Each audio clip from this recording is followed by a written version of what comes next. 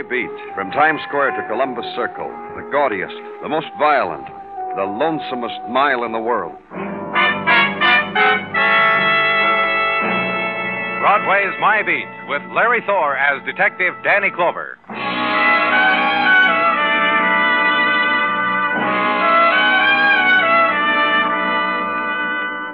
In the time of April, Broadway walks a street dappled with sunlight. The time of the breeze sighing in from the river, touching your cheek and making a smile. It's a time to wake up to and keep on dreaming of far places and silver bells and the slow curve of ocean. The month of being young again and search again. The thing to do is to give up to it. Except about the job. The rent to pay, buy the beer, leave the tip, meet the installment. It's April, but you've got to make a living. Maybe next year, kid.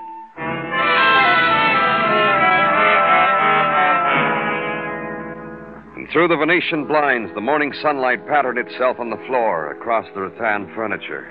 In the place where I was, 4 stories up, recreation room, Globe Secretarial School, where the girl's sprawled body was, and the 2 bewildered people.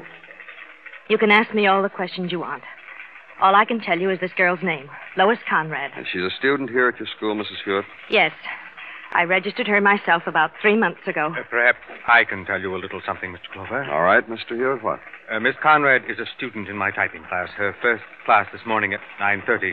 She didn't show up. Who reported this girl stabbed, Mr. Hewitt? Miss Lindsay did. She's my best pupil. Yes, one of the finest we've ever had here at Globe. Tell me how Miss Lindsay found her.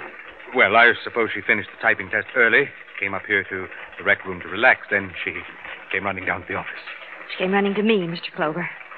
It was I who called the police. That was a little before 10:30 this morning, wasn't it? About a half hour ago. Yes, that's right. I told you that 3 times now. I can show you where I've got the time I called, jotted down on my desk calendar. You act as registrar here? Dean. I also teach shorthand and bookkeeping. Just your husband and yourself run this school? Would you like to see our license? Please, Sylvia. Isn't it bad enough what the news of this poor girl's death's going to do to us, but he has Sylvia, he has his job. Yes, Carl. All right, Carl. It just seems to me this poor girl lying there... One more thing. Anyone could come up to this recreation room, couldn't he? I mean, an outsider, he could just walk in here, isn't that so? Oh, yes. Yes, we always have open house to the public. Anyone can walk in here any time and observe our methods. That poor girl lying there. She should be covered. And the woman moves quickly through the sunless hall, darts into a room, comes back, covers with a shawl the intrusion of death. But for an instant, lets her hand tremble on the texture of the girl's face. Youth stilled, beauty already drained away. Then the trembling moves from her hand, seizes her body, and her husband calls Sylvia, her name. Stop it! The command stills the flurry of shock in her. Then follow them to their office. Consider the card taken from a wooden file cabinet. Note the name of the nearest relative, the dead girl's father, their address, and leave. Leave the place where the newest registration is death.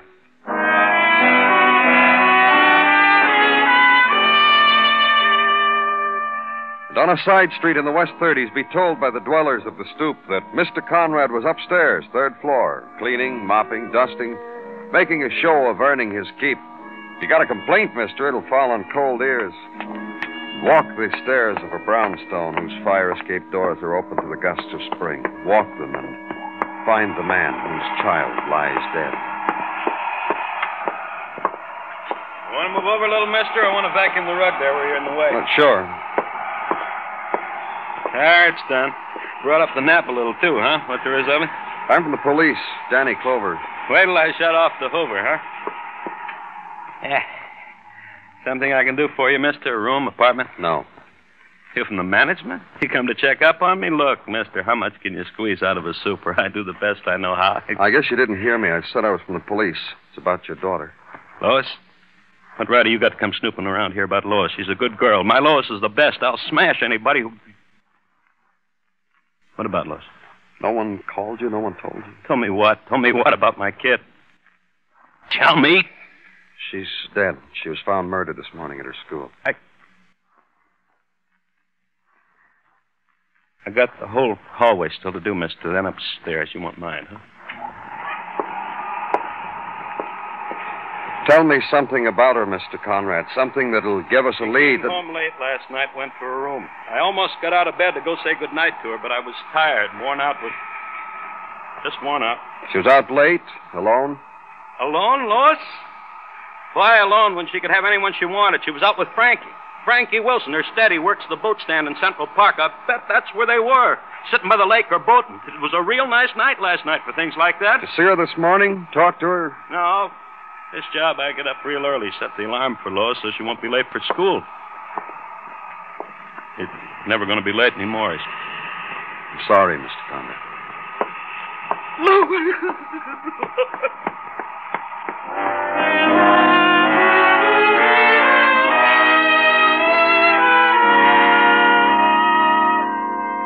And leave, and the ride now to Central Park, and the roadside rich with blossoms of spring, babies in perambulators, delicate grass and buds, the chattering of birds and nursemaids. The benches are warmed by the afternoon sun, and a girl and a boy sit together in a place speckled by branch shadows. Park near the boating lake and walk the little way you have to go. The boat shed gleams with new paint. The smell of it mixes well with the scent of growing things. Your name Frankie Wilson? Yeah, Frankie. My name's Danny Clover, police. You know a girl named... Lois? Lois Conrad? Sure. Only no more. She's dead. Oh, come on.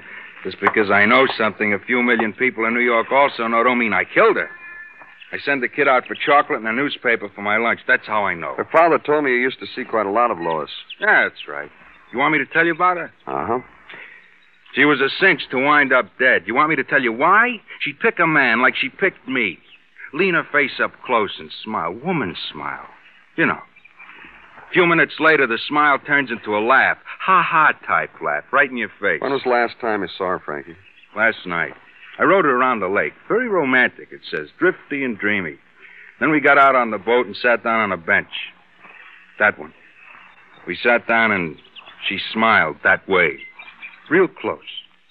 And then she looked at her watch and she says, "Golly day, Frankie, what do you know? It's midnight already. I got to go." Did you take her home? Nope.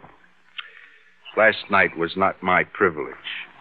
She got up, patted my cheek, told me I was a nice boy, and left. She say she was going home? Didn't say. Only the sudden hurry she was in, I doubt it. Her father don't keep tabs on her. Well, unless you're going to arrest me, I'll be right here.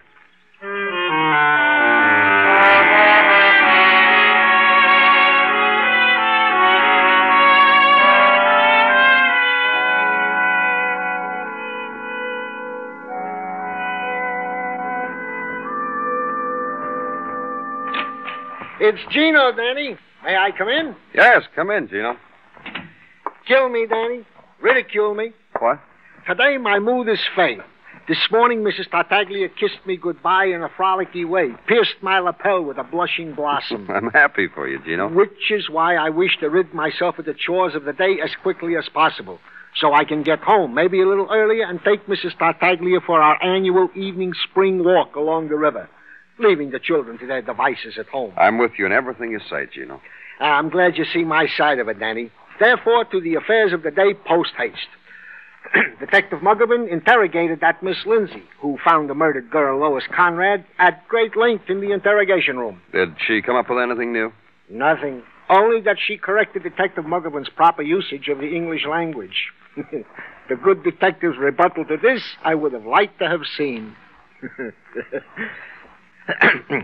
Other students and faculty also interrogated. Nothing new also. Anything else?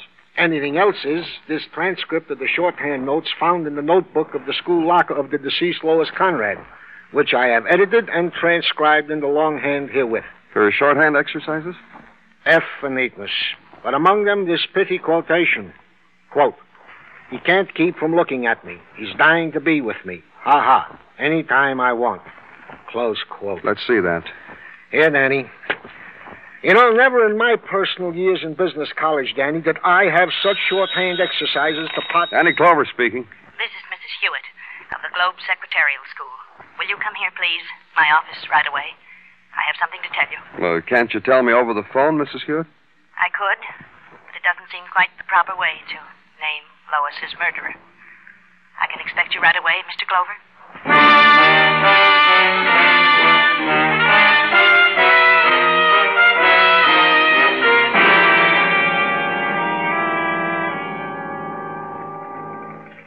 That's exactly why I asked you to come down here to my office, Mr. Clover, while I'm alone, while my husband's teaching.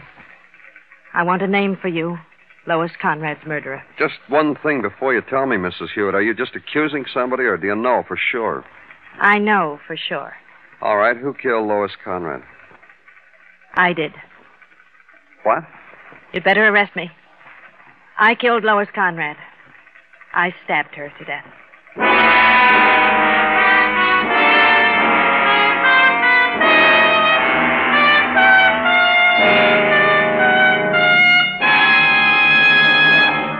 You are listening to Broadway's My Beat, written by Morton Fine and David Friedkin, and starring Larry Thor as Detective Danny Clover. Every weekday, Arthur Godfrey and his gang make merry. Then on Sundays, over most of these same stations, CBS Radio brings you a half-hour digest of the whole week's top fun-making. Be sure you're listening when King Arthur Godfrey's Roundtable holds court on CBS Radio tomorrow.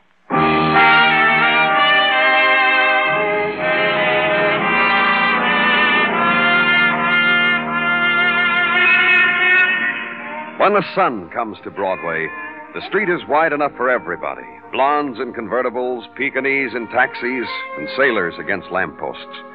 It's the place to come to for one reason or another.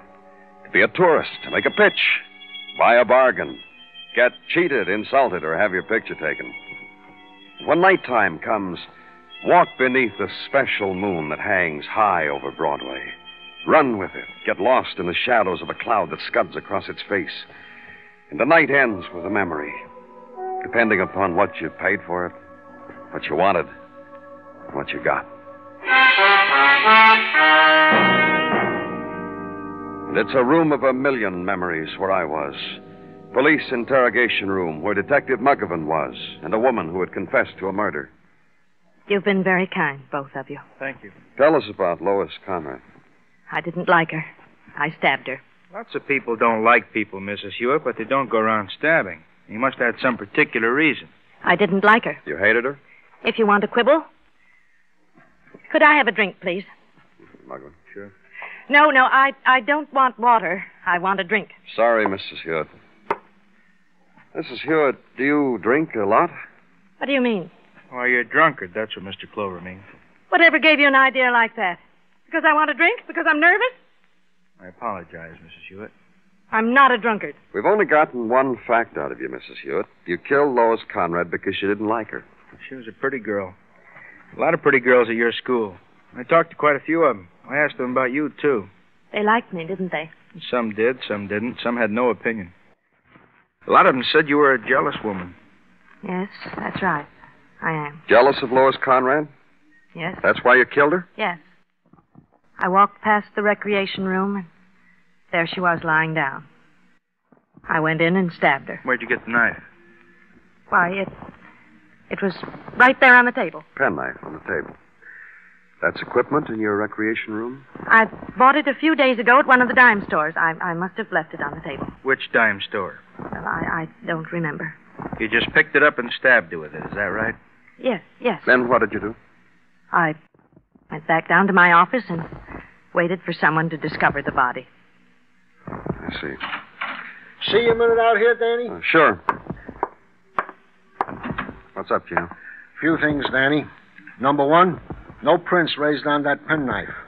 And number two, the elevator boy at the Hewitt apartment discloses that on the night preceding the murder, Mr. Hewitt at 1 o'clock in the morning did walk his dog, a cute cocker, for an hour, which the elevator boy remarked was a strange custom, since the cocker was usually walked between the hours of 6 and 7. And that is my report for now. Thanks, Gino. Lock her up, Muggovan. I'll call her husband. She can see him tomorrow. This way, Mrs. Hewitt.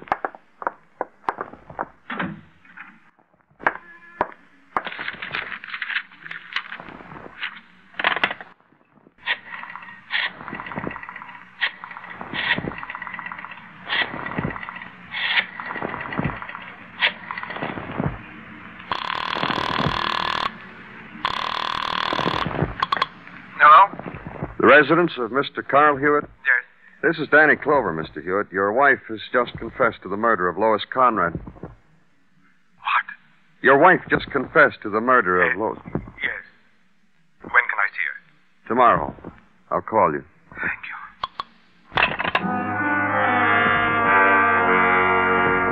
Then walk over, turn out the ceiling light, and for a while stand in darkness. Because you're tired. Because the day had begun in violence, had drifted you across a city on death's wind, had ended here in this room where the 150-watt bulb had been bright on a woman's hatred, a woman's confession of murder. And leave it. Leave the darkness.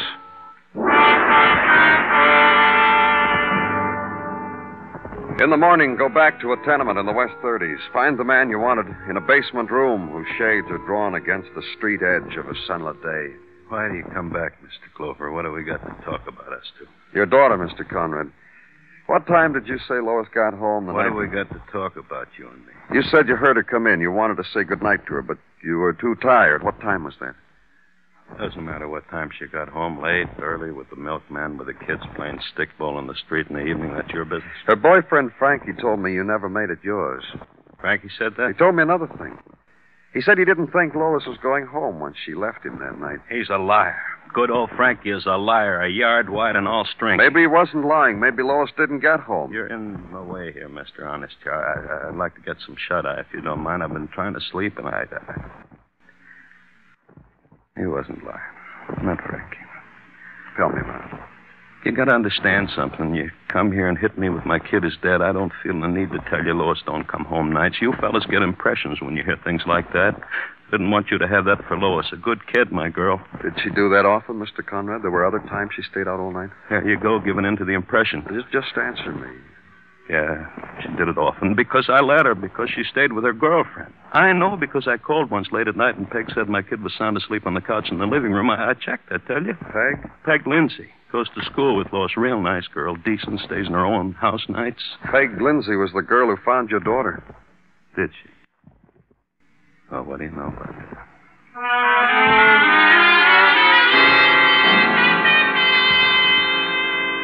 So leave and out to the squad car. Call headquarters on the intercom and leave word that Detective Muggavan is to meet you at noon in front of the Globe Secretarial School.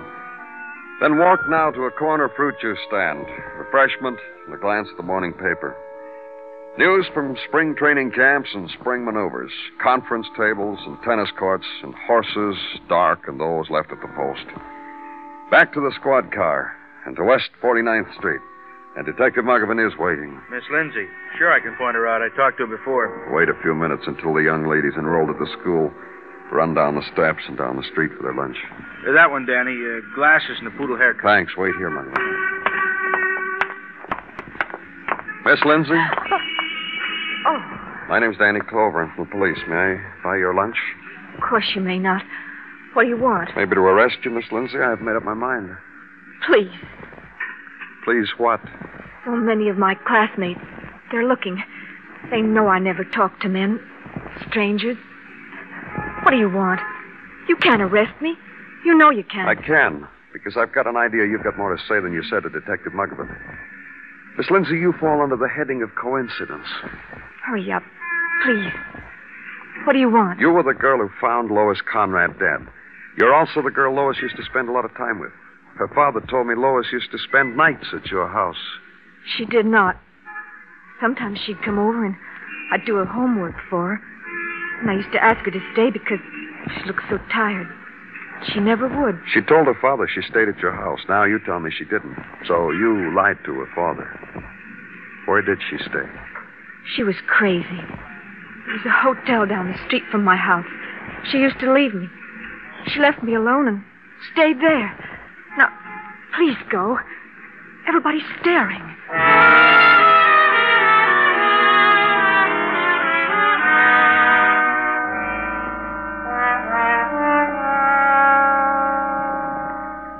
Night clerk's got to sleep, Mr. Clover. I don't care if you're police or not. Now, look, Mr. Drake, You had no right downstairs to desk to send you up here and wake me up. That's the trouble with the whole staff here at the region. They got no consideration. Down home... This only going to take a minute, Mr. Drake. Just a couple of questions. I'm going to fall right over where I stand. I'm so sleepy. Girl named Lois Conrad registered here the night before last, didn't she? Lois Conrad. Yeah, sure. Yeah, she's been here lots of times. Tall girl. Blonde, carried books, no bag. Room 212. I'm going to fall right over. What time did she register? I think it was a little before 1. She's a strange one. Oh? Very strange. Very. Like how, Mr. Drake? Oh, she registered, and she placed a call from the desk phone. The number she was calling didn't answer for a long time, but she told me keep trying, which I did. And you were successful, Mr. Drake? Well, yes, I was. The number answered. I heard Miss Conrad tell her party where she was. Then she hung up. Then she left the call for 8:30 next morning. Said that nobody was to be permitted to disturb her till then. Did anyone disturb her? About 1:30, a man come in with a little cocker dog. My, he was cute. He asked for Miss Conrad, but as per her instructions, I sent him away. And now, sir, will you please say pleasant dreams to me and let me go back to sleep?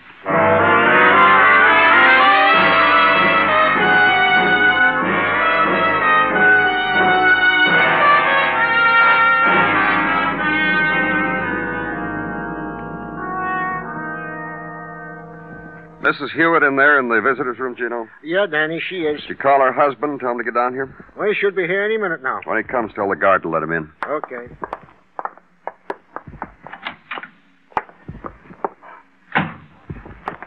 Hello, Mrs. Hewitt. How do you feel? I was expecting Carl. I want to talk to my husband. He'll be here. Did you tell him I'd confessed to killing Lois? Yes, I did. What did he say? He sounded shocked. Yes. Yes, he would. Mrs. Hewitt, I've been checking on the background of Lois Conrad. I can understand your dislike of her. You don't blame me for killing her, do you? I didn't say that. I've found what kind of girl she was, and I can understand why another woman would dislike her. That's right. The world's better off without her. She was... Carl. Carl, you came to me. You know what happened, Sylvia. When I got the call, when the police phoned and said you'd killed that girl, I stood there. I was shocked, dazed. And then, well, it wasn't until this morning I opened my eyes and I was lying there on the floor. That's right, Mrs. Hewitt. Your husband didn't cry out or scream. He was very brave about it. Can't we be alone, Mr. Clover? Right not.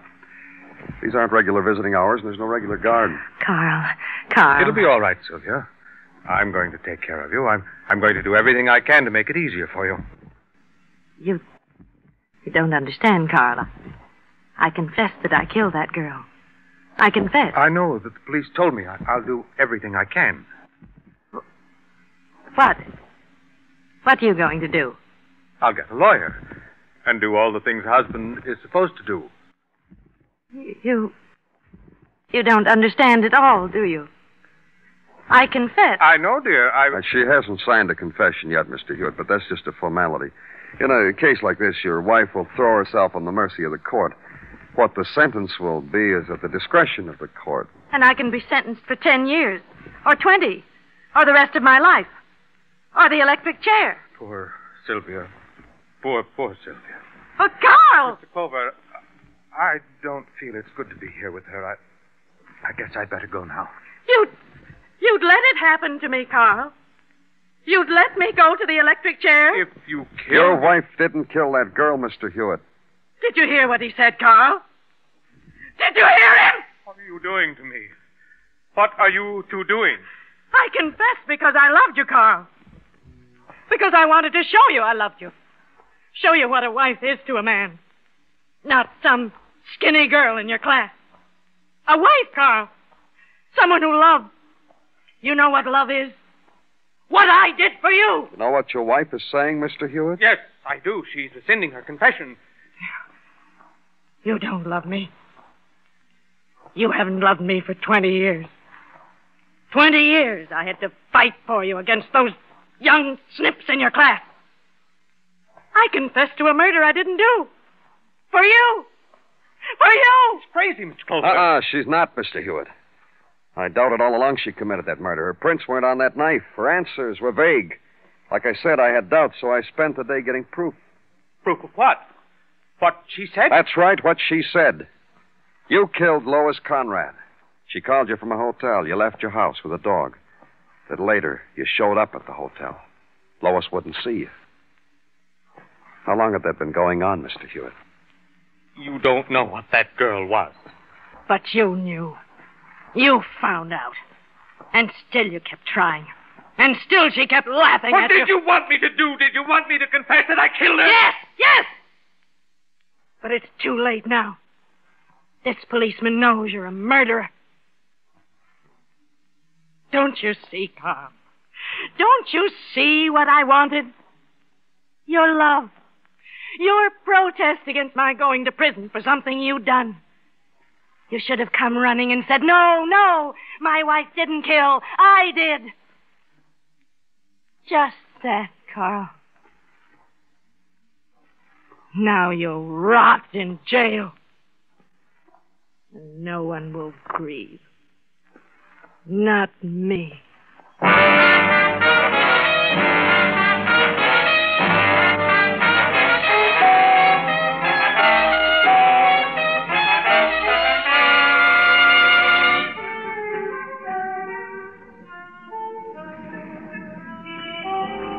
It's the gathering place of all the sleepless nights, this Broadway, and all the unwept tears. The place to come to, erase what's happened, start all over, make a memory. The street is littered with odds and ends. Fit them together in any design you want. Only nothing slips into place. It's Broadway. The gaudiest, the most violent, the lonesomest mile in the world. Broadway. My beat.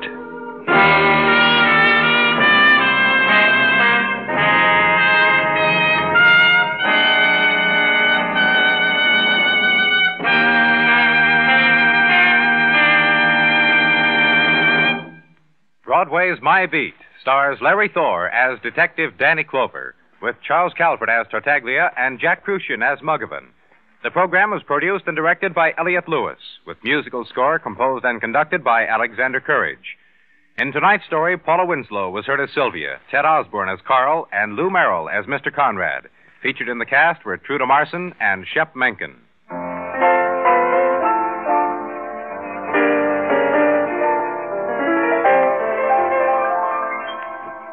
If you wish, CBS Radio can follow you from room to room, accompany you in your car, even walk down to the seashore with you. This year, CBS Radio's intensive convention and election coverage, aimed at bringing you all the facts for your all-important decision at the ballot box, can follow you from place to place as you choose to listen. Keep tuned to CBS Radio for the most thorough pre-election coverage in history. And make sure your home radio, car radio, portable sets are all working, so you miss none of our important election features. Bill Anders speaking. And remember, Robert Trout reports the news of the world every Sunday on the CBS Radio Network.